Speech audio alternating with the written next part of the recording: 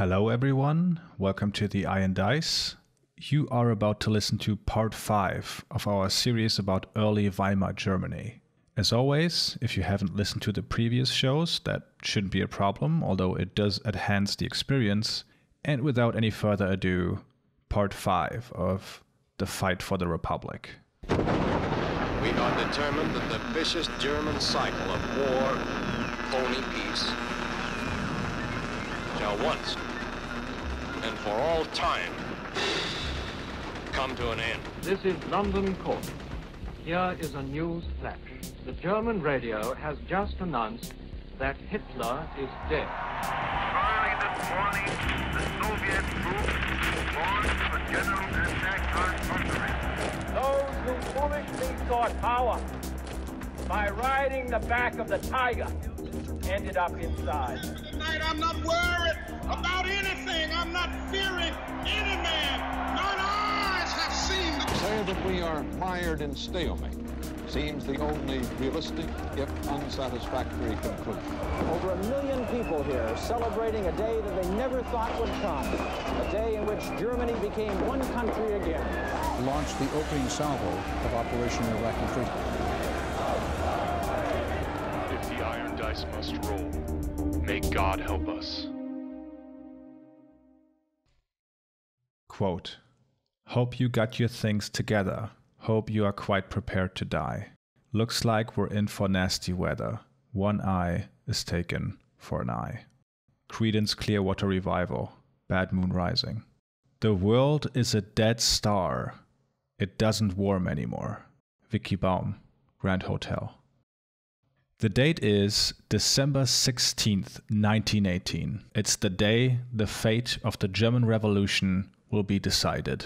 In front of the Prussian parliament in Berlin, thousands of people have gathered to hear Karl Liebknecht, the leading figure of the revolutionaries, speak. And as the representatives inside the Prussian parliament take their seats to decide on Germany's future, Liebknecht whips up the crowd and says that this is the hour of the final battle between the workers and capital. The stage for this battle is the big hall inside the Prussian parliament that on this cold December morning is packed with people. Everyone from the most powerful actors inside German politics to delegates representing councils from the backwoods of Bavaria are there to speak on behalf of their constituents. And among the people attending, while they might consider themselves political enemies, there is still a sense of optimism. The belief that the questions of the day can be resolved through good faith dialogue and the democratic process. Little do they know that only a week from now, this optimism will get crushed as the country descends into violence. The meeting we're looking at here is called the Reichscouncil Congress, and it's not your typical get-together of politicians talking over some stuff, no. In this hall, those present will form the basis of a new country almost. The two opposing forces, as so often until now, are the moderate Social Democrats and the far left, represented by the independents and other groups. If you have been following our story, you know that the far left, up until this point, has basically lost every battle for institutional power in the wake of the revolution. That's not to say they're defeated though, because this Congress has the potential to turn the tide in their favor, since now it's the workers' turn to decide.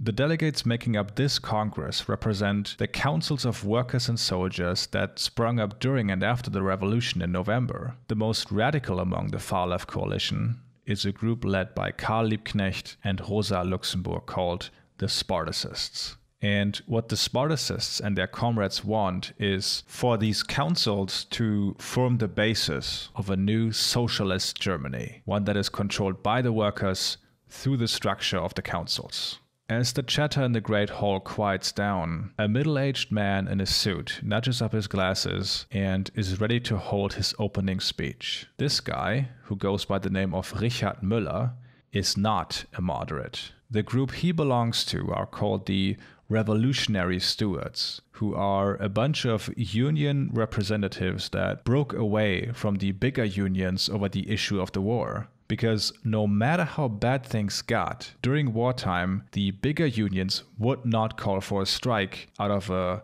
perceived patriotic duty. So these stewards said, screw this, and organized for better working conditions and an end to the war. And in his opening speech, you can hear this guy wants the revolution to continue. He says, here, in this hall, here in this place, where the strongest supporters of the old, guilt-laden, overthrown regime once met, the representatives of the workers' and soldiers' councils of Germany meet today to lay the foundations of the German Socialist Republic. Here in this hall, where the most brutal domineering men tried and often succeeded to put the German people in chains, here in this place of sharpest reaction, you shall now secure the achievements of the revolution, firmly enshrine the political power of the workers and soldiers, and show the German working people the way to freedom, happiness, and prosperity. The other speech that opens this Congress is held by Friedrich Ebert, who represents the Social Democrats, and he wants to put the brakes on current developments. His tenor is basically, let's not rush things and focus on setting up democratic institutions that will then take care of all major changes. A ton of stuff is fought over during this Congress, but in terms of what really matters, there are 3 questions at hand. The first one of those is forced when a bunch of soldiers storm the building and demand the Congress to put the soldiers' councils in charge of the military. This gets put to a vote the next day, and this is the first showdown between moderates and radicals. Because if you remember, for Ebert and his crew, the military in its current form is the trump card they can pull out if the situation in Germany goes south. They need to hold on to their secret pact with the military. The other side knows that if there is going to be a counter-revolution, it is going to come from the military, the former German deep state. And you really see this attitude towards the military as the enemy in the text of this motion. One point goes, as a symbol of the smashing of militarism and the abolition of zombie-like obedience, the removal of all insignia of rank and a ban on carrying weapons off-duty are ordered. If you would have shown this text to anyone prior to the revolution, they would have believed you're insane. Germany is the military. Prussian militarism is in our DNA. Some people would have liked others to believe. And when it's time to vote on this the next day, the moderates suffer their first defeat. The Congress votes in favor of the motion. This includes putting the military under civilian control, as well as soldiers voting on their officers and, quote, abolishing the standing army and establishment of a people's army. Just smashing the military hierarchy and throwing it to the winds. The next big fight is on the issue of the economy. A big chunk of the workers call for socialization of key industries, making them collectively owned basically. The establishment around Ebert again argues against this. The challenge of transforming the German economy away from its current state, which is a war economy, is already a huge challenge. And if we add another thing on top, we're just going to blow this to pieces. In theory, they are not against this, they claim, but we should not do it right now. The other side, shouting at the moderates, say that doing it now is the only way to really secure economic change for the revolution, and anything else is a huge risk. On the third day of the Congress, it votes in favor of socializing the key German industries. And not just that, but to do it immediately. No delay, no committee to assess the impact of every policy. No, has to start right now. So now the moderates are down 2-0 on the big questions. You might wonder, how is that possible, since the Social Democrats have much more influence than the Independents, and a majority of those attending the Congress are part of the Social Democratic Party. What separates them from the party higher-ups is that they make up the party base. Their positions are a lot closer to that of the Independents than Ebert's, for instance, and the influence the party leadership has on them is limited. Now it gets to the big one. This vote is not about the economy or military affairs, but who gets to wield the ultimate power in Germany. The moderates want to call a national assembly, which will then set up a parliamentary democracy. The radicals want a council republic. In the latter, the councils that now already exist and are represented at this Congress would vote on any given issue, and this gives the maximum amount of control to the workers and soldiers that make up those councils. One big difference here is that while a representative in a parliamentary system is only bound by their conscience to do what they say they're going to do, in this council system, if a council decides on an issue, their representative has to do it. They have to act how their council votes. It's a system of pure democracy.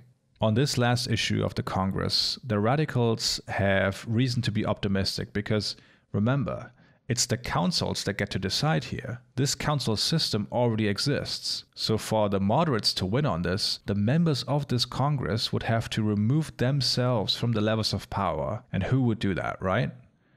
Well, when the moment of truth comes, the members decide against the council system by a margin of 400 to 50. And with that, the last-ditch effort of the revolutionaries to secure institutional power has failed.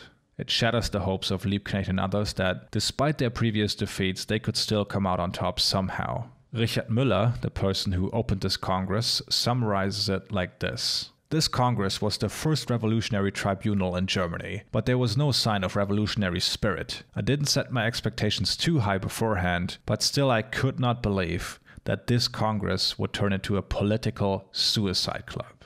The reason for why these councils decide to slit their own throat in a political sense is twofold. While these representatives are voted in by the workers and soldiers, most of them have already been active within the existing union structures. So there is a bias there in favor of these social democrats and the systems that already exist when we get past issues like the economy or the military. Secondly, if they had voted for this, they would have been on the hook, preventing famine, restructuring the economy, the electrical grid, running the entire country, everything would have been their responsibility. Many of them were simply scared off by this, and when these social democrats said, come on guys, we have this interim government, and when we hold elections we can do all this stuff in an orderly fashion, they believe that. And because of this, because the radicals are not able to secure a new power structure in these councils, their previous victories will ultimately become meaningless. The government that will come out of this National Assembly will drag their feet on these things and in many cases won't implement them at all, like smashing the military structure. That won't happen, and that will prove a fateful error for the Social Democrats later in our story. What is fascinating to see here is, as the revolutionaries suffer another blow, the fear of them just keeps ramping up further and further. Those people already shaking in their boots about Liebknecht, Luxemburg, and the people around them become increasingly convinced that a Bolshevik takeover is imminent. In parts, this is due to the aggressive rhetoric of the Spartacists themselves. On the other hand, the press and the right in the country are just pushing these fears to the extreme. One day before Christmas, a very influential newspaper in the country summarized these fears in a big article. Among other things, they claim that over 100,000 unemployed are roaming the streets of Berlin and calls these people the scum of humanity. And given this, even the Social Democrats are allegedly realizing that under Liebknecht and Luxemburg, the revolution has become a revolution of the mob. All hysteria aside, when Liebknecht said the final battle between the workers and capital is imminent, he wasn't completely wrong. It might not have been this Congress, but Berlin is about to witness a battle of unprecedented scale. At this point in our story, if you listen to our previous episodes, you might have come across moments where you might have asked yourself, when is this going to come to blows? Be it the rift weakening the left or the right wing that is just frothing at the mouth to take out their anger on their enemies. How long can this last?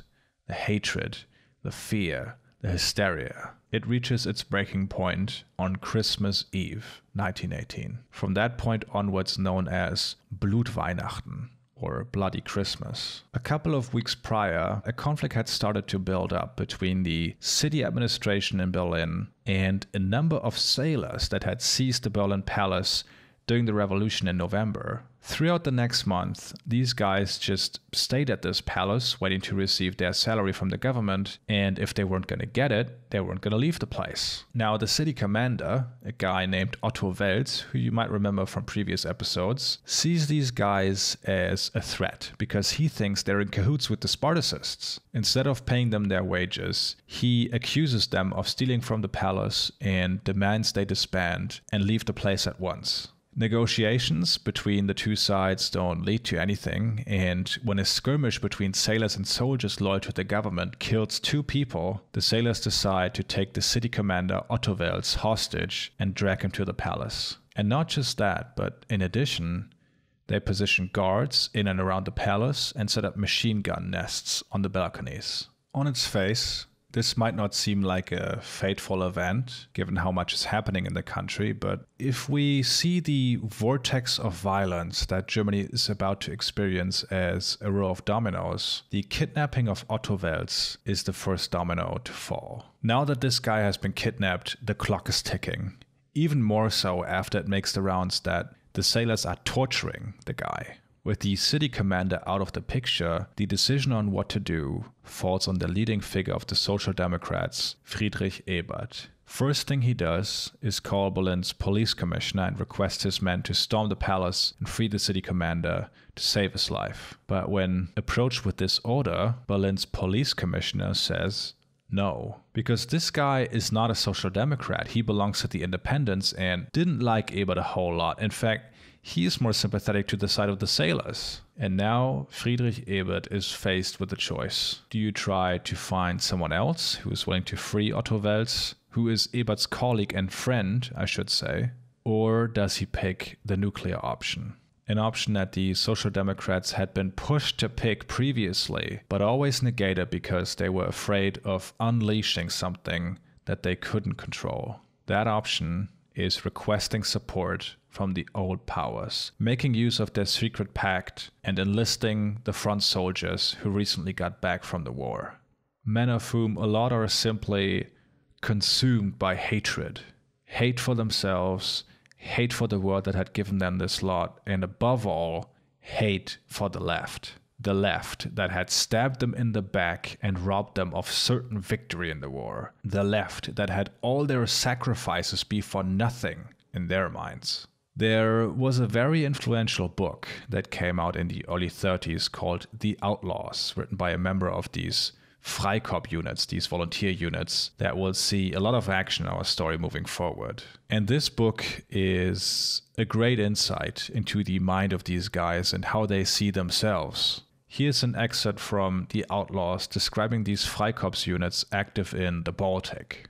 We made our last push. We roused ourselves once more and charged. To the last man we left our cover and dashed into the wood. We ran across the snowfields and broke into the forest. We took them unawares and raged and shot and killed. We hunted the lads across the fields like hares, set fire to every house, smashed every bridge to smithereens, and broke every telegraph pole. We dropped the corpses into the wells and threw grenades after them. We killed anything that fell into our hands. We set fire to everything that would burn. We saw red.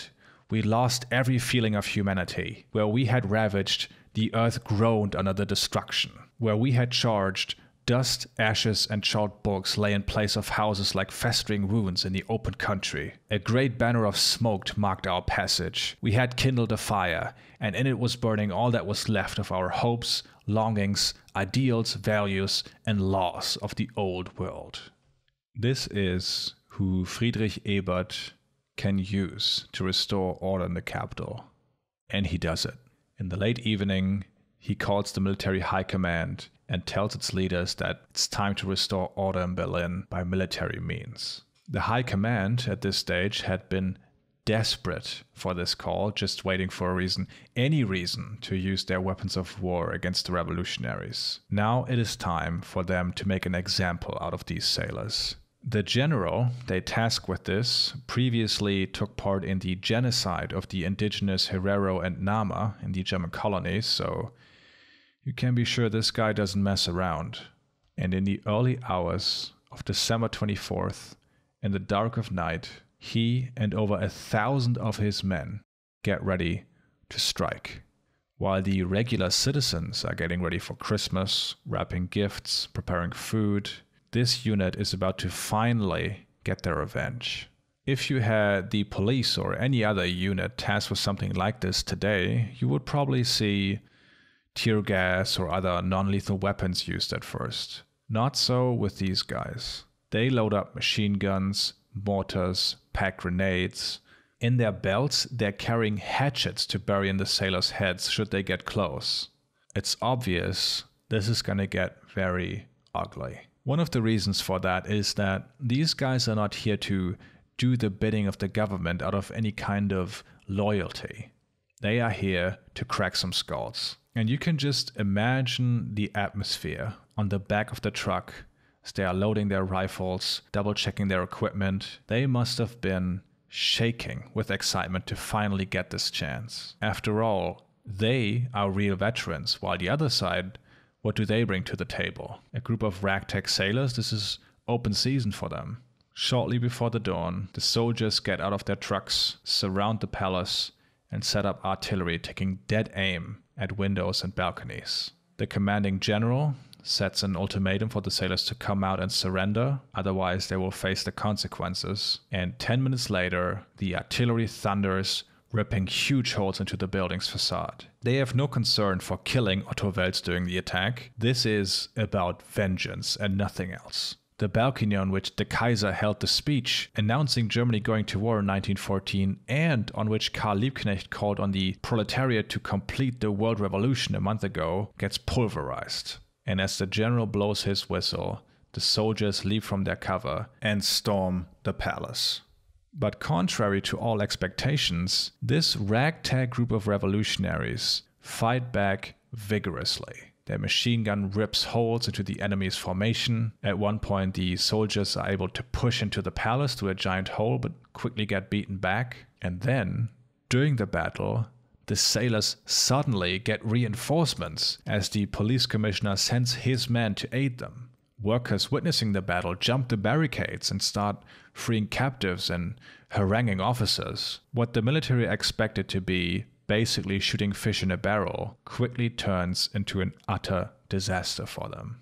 By noon, over 50 soldiers are dead and the military is forced to halt the attack. Friedrich Ebert, hearing that the trick he had up his sleeve just got crushed at the palace, calls off the attack. He has no other option now than to negotiate, and the whole thing ends with the sailors releasing Otto Wels, receiving their outstanding salary, and leaving the palace. It's hard to understate how humiliating this is, not just for Friedrich Ebert, but especially for the military. Remember, these guys have convinced themselves that despite Germany's defeat, they did what they could and aren't at fault. Hell, when they entered the city only a few days ago, Friedrich Ebert told them in a public speech in an effort to win them over, no enemy was able to overcome you. These people have at least tried to completely delude themselves. One member of the military, who goes by the name of Waldemar Pabst, who will become an important character later on, describes this moment of the sailors triumphing over the soldiers as the most harrowing experience of their military life for those part of the proudest Prussian regiments. The general leading the assault on the palace will later try to explain what happened in an interview, and he blames the civilians. He says that during a short ceasefire, his men were swarmed by men, women, and children, and since his honorable men would never fire at women and children, they were forced to retreat. This explanation enrages the right and those who feel threatened by Liebknecht and his following. Not because they don't believe the general, but because they see him as weak for his humanitarian concerns of not shooting at women and children. They believe that if you're not vicious enough, the revolutionaries have already won. And this defeat really throws the right into a mental crisis and plunges them further into this frenzy they're in. The general who screwed up the attack gets sacked, and the men who replace him, one of whom the just mentioned Waldemar Pabst, will make sure something like this will never happen again. One of the measures they take is to establish a guideline that says if you encounter a hostile group of civilians, you are to open fire immediately. Not only does the sailors' victory at Berlin Palace spook the far right, but also large sectors of the press. During this time, newspapers are critical to shaping the mood in the country, and they do so overwhelmingly against the Spartacists. On Christmas Eve, one of the traditionally liberal newspapers in the country that has been screaming from the rooftops about anarchy in Berlin prophesies that without a, quote, forceful decision, catastrophe is imminent. A contemporary historian, Gustav Meyer, agrees and writes in his diary on the 25th of December, "We're facing the edge of the abyss. The maw of hell has opened. Germany is sinking. If the rest of Europe will survive, today, who can predict it? The events of yesterday leave me entirely despondent." As you can see, when I say mental crisis, it's not an overstatement. These people are convinced Liebknecht is about to take over. So much so that officers in the military ask the higher-ups to release them and their men from service so they can go home and protect their families. They are scared to death of the left. You can also see how shook the Social Democrats are by the recent events in a couple of articles in the party newspaper Forward. One article released in the aftermath of the battle at Berlin Palace says that Germany has reached a critical juncture where the choice is either a rule of the people or the rule of criminals, and describes the sailors as aiming to establish an Asiatic tyranny of hunger and terror like in Russia. The article ends with an explicit call to arms when it says, "Out there, the soldiers paid with blood so that they could return to find a free fatherland. They did not make these sacrifices to return to a country in which everything sinks in blood, dirt, hunger, in which madness and despotism rule. Yes, we, those of us who were soldiers, who were out there lying in filth and muck, with death in front of our eyes. While we were there, we dreamed of a better future for our nation. We must now remain firmly united and must be clear about what is at stake. We cannot tolerate mutiny and rebellion against the authorities of our republic. No one who preaches or demands rebellion can be seen as an honest comrade. We must stand with our people and protect the republic so that it does not end up under the tyranny of a criminal minority." What is so bizarre about this political moment in German history is that this level of anxiety is simply not rooted in reality. It's almost comical how much the fear of the left and the amount of power it actually wields differ. For instance, the sailors at Berlin Palace weren't even Spartacists for the most part. They had been Social Democrats. Not to mention that Karl Liebknecht and Rosa Luxemburg had absolutely nothing to do with their activities. But in this moment where everybody is so anxious of the demon of the revolution Liebknecht and the blood-dripping Rosa, as they are called in the press, none of that matters. When the news gets around that the government was forced to reach an agreement with the sailors, this gets spun into a total capitulation to radical forces in Berlin. Now those already scared are just waiting for the hammer to drop. For the moment, Liebknecht and his secret army of over 100,000 men will emerge from the shadows. During a Christmas service in the Berlin Cathedral, a mass panic breaks loose when some attendees believe a group of Spartacists had infiltrated the cathedral. People start screaming, grabbing their children, and stumble out of the building. No Spartacists were found anywhere near the cathedral that day. On December 27th, even more fuel is added to the fire when one newspaper opens with the headline in big, bold print, "Liebknecht rules," alleging the Spartacists had taken power in the capital. In reality, though, it's not the Spartacists who are about to take almost complete control in Berlin. Right up until now, the power has been shared in the so-called Council of People's Deputies. Half Social Democrats, half independents. But this fragile alliance gets put to the test when the independents find out what Ebert and his Social Democratic colleagues on the council have done. Because not only did the Social Democrats call upon the military to conduct an operation within the capital using war machinery against German citizens, they did so without informing the rest of the interim government before or after the fact. The independents sitting on the council are enraged by this. They say, how can you do this? Why not invite the Kaiser back in if you're just going to rely on the old powers anyway? To them, it increasingly looks like all this talk about the unity of the working class and governing together, that's really just the velvet glove over the iron fist. And of course, Ebert and his colleagues say that they didn't have a choice and only made the call after learning that the sailors were torturing their party colleague. At the end of a lot of heated debate, the independents decide that they simply cannot accept this. And on December 28th, half the council resigns, severing the last tie that held the labor movement together since the start of the revolution and allowing the Social Democrats to make a clean sweep. They immediately replace the independents with other Social Democrats so that now the council is under complete Social Democratic control. In addition to this, these guys have radicalized to a large degree over the course of the last month. Apart from immense pressure from liberal and conservative forces to finally extinguish the Spartacist threat, a number of people take to the streets in late December and demand a more forceful course of action from the government. And these aren't small demonstrations. On December 29th, tens of thousands take to the streets with shouts like "Down with the Bolshevists," "Down with Spartacists," holding up signs that read "Germany doesn't want to be Russia." And of course, there are also thousands of people in the streets supporting the revolutionaries, calling for an end to the Ebert dictatorship and solidarity with Russia. On December 30th, Berlin's biggest newspaper writes, "The air is charged with electricity. Unparalleled political tension. The soil in Berlin is glowing." Now we will see the Social Democrats definitively take off what historian Mark Jones calls the mask of political moderation.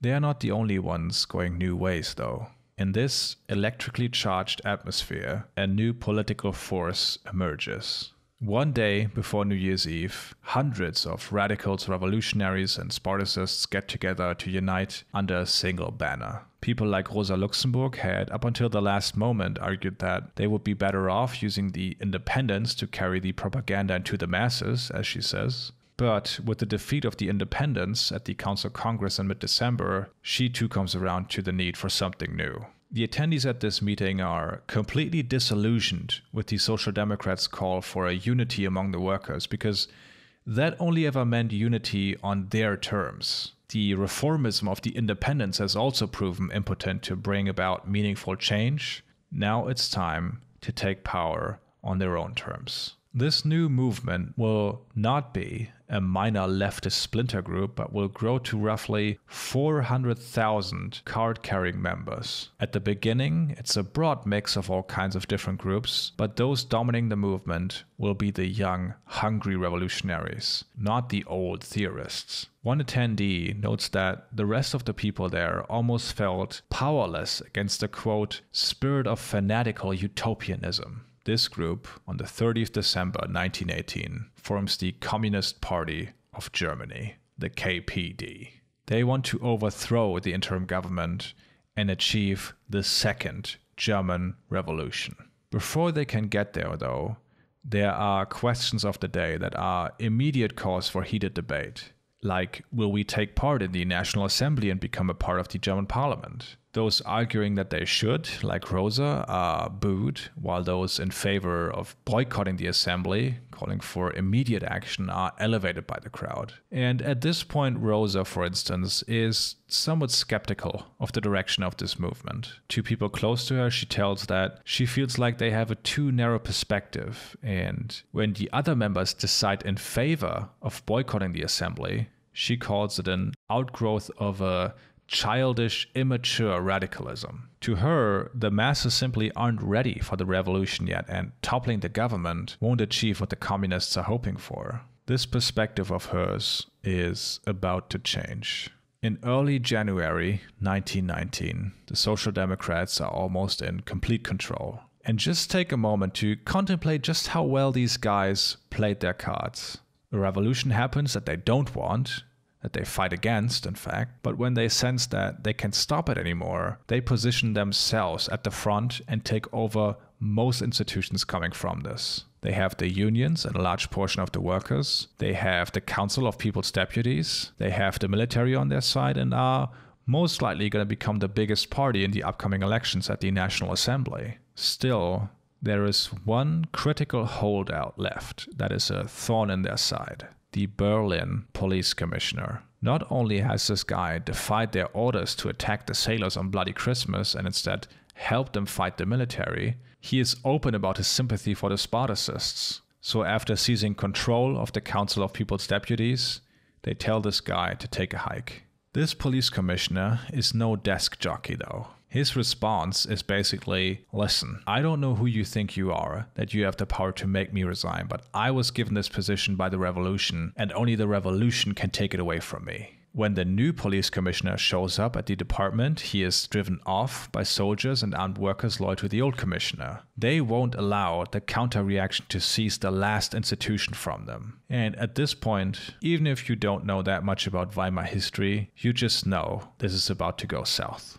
The tension in the city has been going up and up and up, and you're constantly wondering what is going to be the release valve for all of this. For the Social Democrats and the Freikorps who want to stomp out the threat from the left, and for the radicals to finally finish the revolution. On January 5th, 1919, the independents and their allies organize a protest march in support of the police commissioner. And in itself, this is nothing special. These kinds of marches have been happening all throughout December from all sides. The dynamic of this march changes when the independents contact the Spartacists, or communists now rather, and request their support. On the same day, they put up posters all throughout Berlin and especially around the factories and publish a call to action for every worker. Not only is this published in the communist newspaper, the Red Flag, but also in the paper of the independents called Frieden. In their grab for power, the Social Democrats have united the splintered far left and created themselves a powerful enemy.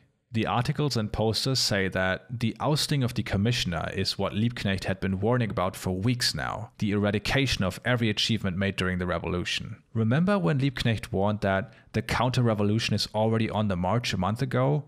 This is it. This will be the final strike at the heart of the revolution, and the police will once again be a tool of the ruling class to oppress the workers. And if you're a worker in Berlin, you remember what that was like. You remember the batons and the police breaking up your strikes during the war when all you wanted was better working conditions. This call to action really pushes at those buttons of the average factory worker who got politicized during the war.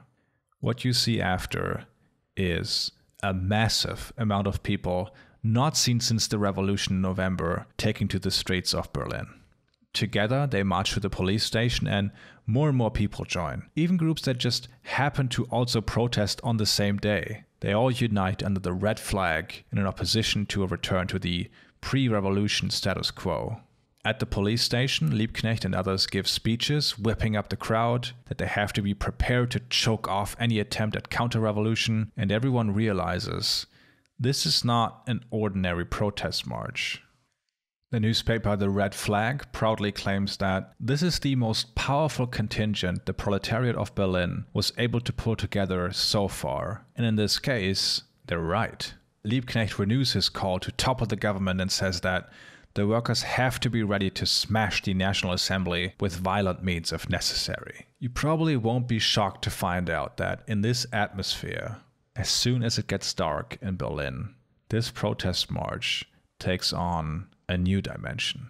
And here I have to be careful about what I say, because you see this with protests today too, where things are largely peaceful and then a small subset of people take things into a different direction. They escalate, they do things that are obviously counterproductive and provoke a reaction from the authorities. Often this is just what happens when a large group of people get together. Some people take it too far.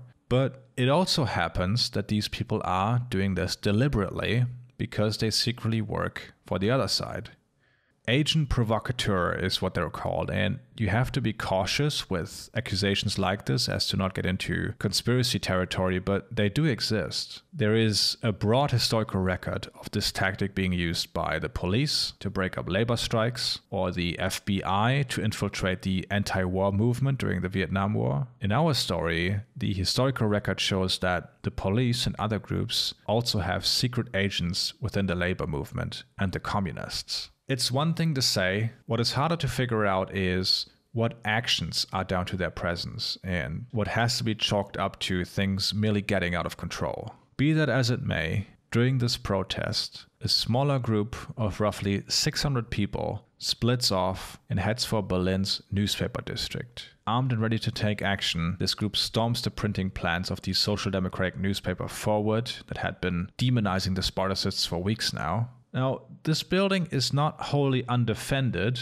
About 80 soldiers armed with multiple machine guns are supposed to provide protection, but decide not to put up a fight against the belligerent crowd. Besides storming the forward building, the group also takes control of a number of publishing houses and throws the freshly printed pro-government posters out onto the street and sets them on fire. While all of this is happening, the people who called for this protest are overwhelmed by the moment. Never would they have imagined that a crowd this huge would show up, and now they're facing an important crossroad on what to do. Do we use this energy somehow, or would it be better to further organize and wait? That evening, representatives of the KPD, the Independents, and the Revolutionary Stewards gather at the Berlin police station to decide on what to do now. As they're discussing the possibilities in getting all these messages that the newspaper district has been seized by revolutionaries and all that stuff, they kind of get high on their own supply. In other words, recent events have convinced them that not only the masses are on their side, but that the soldiers garrisoned in the city will flock to the protests as well. They get caught up in a sort of revolutionary euphoria and are convinced now's the time to strike. It's all or nothing now. After a brief discussion, they overwhelmingly vote in favor of calling for a general strike with the aim of toppling the Social Democrats and putting themselves into power.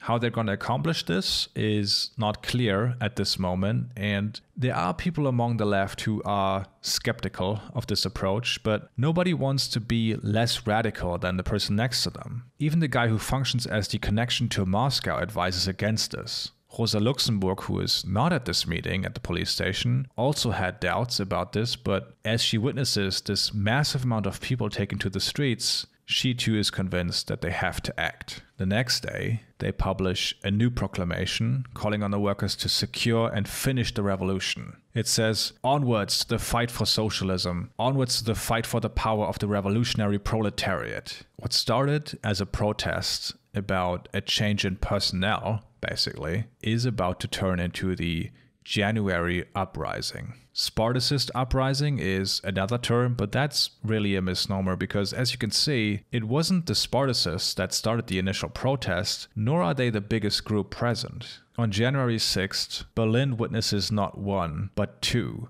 massive protests, and even more people take to the streets than the day before. One group is there to secure the achievements of the revolution, whatever that means to them. And the other group are the pro-government people that the Social Democrats had called to protest against the Spartacist acts of violence. This is the moment where there is a real opening for the communists. They're armed, they're motivated, there is chaos in the streets, and in this climate, it's not impossible to take the Chancellery, for instance. Not that this wouldn't result in a bloody battle, but that's kind of what you're signing up for if you want to topple the government. Where the two protests meet, occasional clashes break out that leave several people dead. The city is clearly at a tipping point. Yet, the support of the soldiers that the communists were sure they were going to get doesn't materialize. Even the sailors of the People's Navy, even the guys the government sent soldiers to fight against not even 2 weeks ago, declare themselves neutral. Still, if there was ever a chance for the second revolution succeeding, this was it. But they squander that chance. It's too unorganized, too directionless. Our friend from earlier, Richard Müller, who is part of the committee formed at the police station, would later recall this moment like this. Had the Revolutionary Committee recognized the weakness of the government and wanted to overthrow it, it would have been possible on January 6th without much effort. But the committee was too preoccupied with its own weaknesses. It met to advise, discuss and advise. The masses stood in the Siegesallee and waited. Waited as they had waited the day before, went home disappointed today as they did yesterday. The next day, people still take to the streets, but in much smaller capacity, and it becomes clear that the majority of the workers is not as committed to ousting the government as the revolutionaries had assumed. The independents want to find an end to the conflict through dialogue and negotiation because the newspaper district remains occupied through all of this. the more radical forces among the left, like Rosa Luxemburg, who not that long ago was against any kind of action that wasn't supported by the majority of the workers, is now dead set against negotiating with the government. In an article for the Red Flag, she writes that the current government is a wall that has to be torn down. She scolds those wanting to negotiate with the, quote, mortal enemies. She even calls the independents a decaying corpse that poisoned the revolution. Ironically, the right in the country is also heavily against any kind of negotiation with the other side. A right-wing newspaper from Cologne writes, "Now push comes to shove. Every compromise would merely be a new defeat of the Social Democrats and the definitive proof of their incompetence." This is one of the milder voices in the press, if you can believe it. A lot of liberal and conservative newspapers are now pretty much openly calling for violence. It's just a degree of how shrouded in metaphor it is, calling on the government to finally get tough and stuff like that. Both sides get their wish. The negotiations between the revolutionaries and the government break down, and on January 8th, the Social Democrats flood Berlin with leaflets saying this: "Spartacus is now fighting for total control. The government that wants the people to decide their own fate within 10 days is to be overthrown by force. Violence can only be fought with violence. The hour of reckoning is near." The hour of reckoning is near. Isn't that incredible? How this party that pre-1914 was committed to non-violence and unity among the workers has radicalized itself into what it is now. It's a great example of how in German society employing violence, especially state violence, went from something that was hotly debated among liberals and leftists to the go-to tool to resolve political conflict in this era. In addition to that, the Social Democrats are simply fed up at this point. They don't want to deal with this anymore, and this aren't really even interested in finding a negotiated solution either. There's also the fear that if this instability keeps on persisting, the Entente might get involved and occupy the country to make sure there is no Bolshevik revolution. More so than anything else, though, the Social Democrats want to punish the radicals. They want to put an end to this once and for all. A call goes out for volunteers to help end the Spartacist tyranny, and you can imagine the type of person that would volunteer for something like this. One day later, on January 9th, the KPD, the Independents, and the Revolutionary Stewards release a joint statement calling on the people to pick up weapons against their mortal enemies, calling Ebert and the others Judases in the government and that they belong on the scaffold. The Independents newspaper Frieden, which had been calling for a peaceful solution right up until this point, writes, "The government wants to go the path of violence. It wants the subjugation of the revolutionary workers. If yesterday we could still ask, coming to an understanding or civil war, today it is no longer a question. The civil war is raging in the streets." The article concludes, "The spirit and language of August 1914 are alive again. Only this time, it's not against the English, French or Russians, but against the revolutionary working class." What's incredible here is that while a number of people heed the call from the revolutionaries and the government, a huge mass of workers of Berlin gather in the streets against violence and for an end to the infighting and for those responsible to resign. Meaning not just Friedrich Ebert and leading Social Democrats, but also Liebknecht and his colleagues.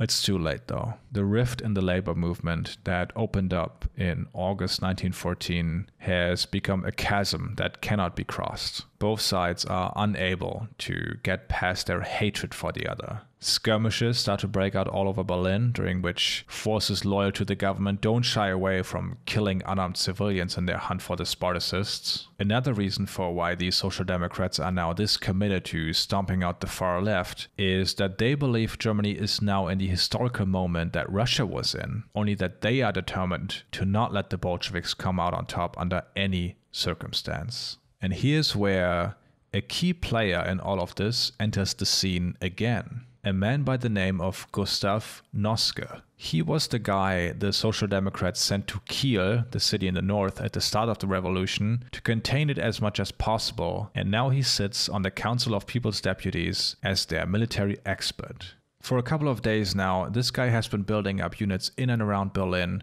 just lying in wait. Here's an excerpt from his diary on those days. From the early morning of Tuesday, the house resembled an anthill. One bureau after another was set up. Crowds of volunteers came to be assigned to units. After 3 days, the area resembled a military base. One of the most active officers was Captain Pabst.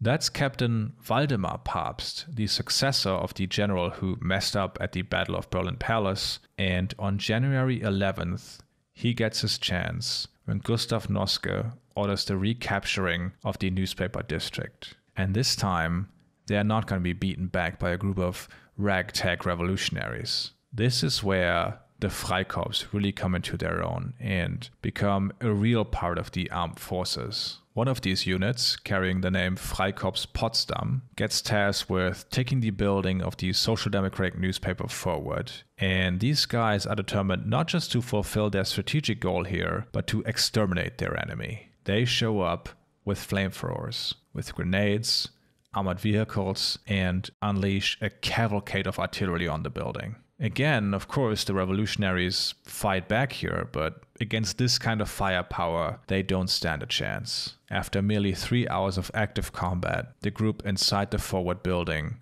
wants to surrender. They start waving a white newspaper, and several men exit the building with their hands raised above their heads. Together with 2 messengers that had tried to leave the building, these 7 men get detained and dragged towards the nearby barracks. There won't be a negotiation though. According to eyewitness accounts, the first of these men gets badly beaten by the Freikorps, who are screaming in his face, "Russian pig!"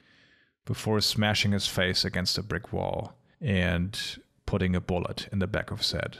This is the end result of all those calls for the government to finally get tough, murdering an unarmed captive. According to this witness, the other men who wanted to surrender got led past this guy's body and insulted in a similar way. He then goes on to say that the first man was shot while standing up.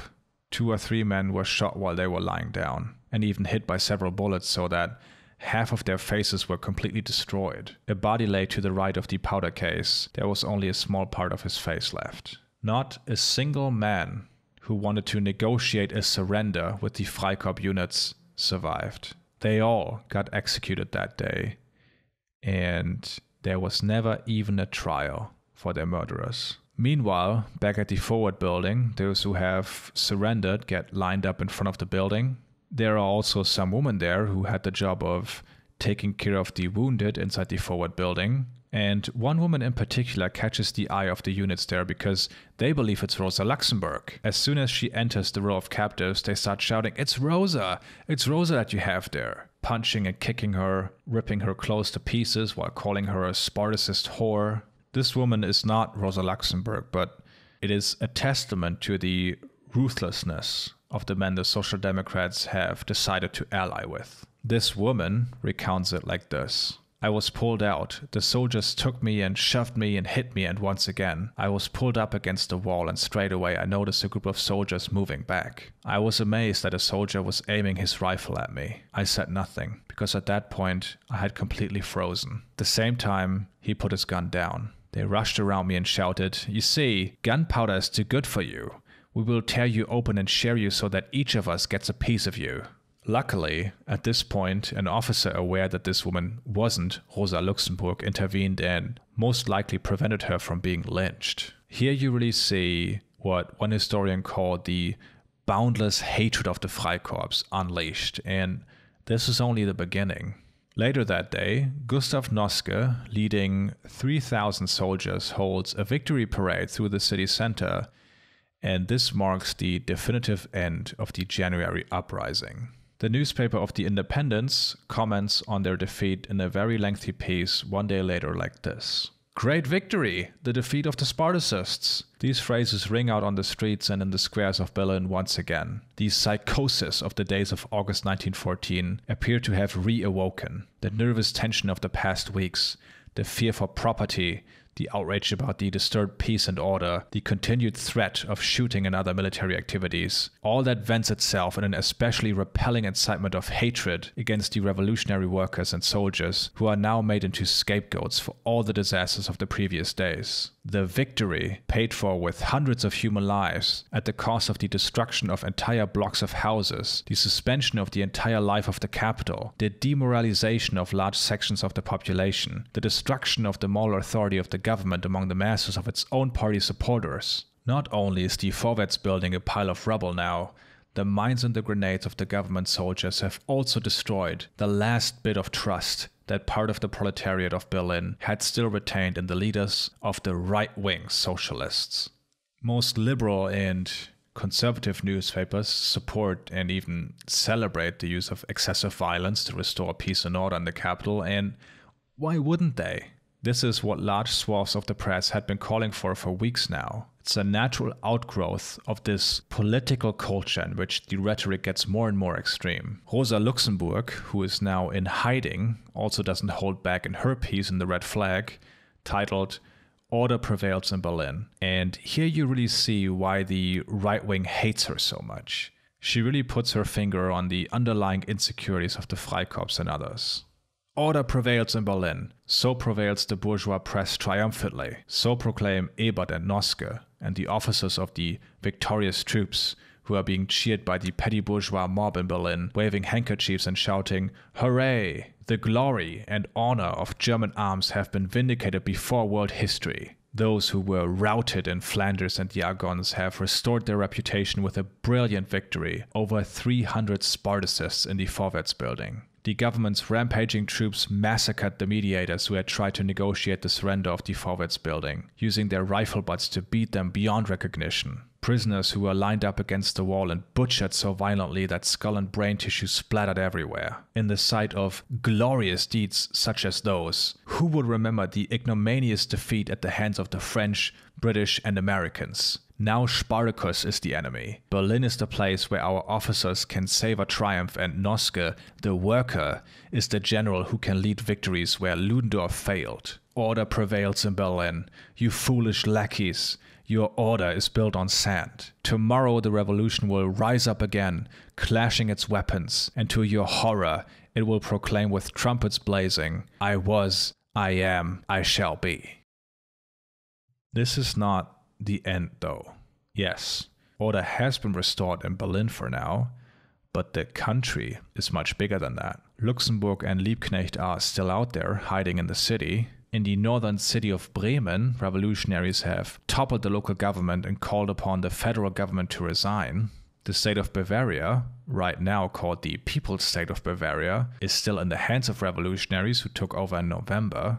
In the western Rhineland, more and more workers are appalled by the conduct of the Social Democrats and want to follow the example of Bremen and Bavaria, and they are not the only ones. Over the next few weeks, these republics will pop up all over the country, accompanied by a huge strike wave, with over 1 million workers taking to the streets just in Berlin. The Social Democrats are still far away from having control over the country, and we will soon find out how much further they are willing to go in their hour of reckoning.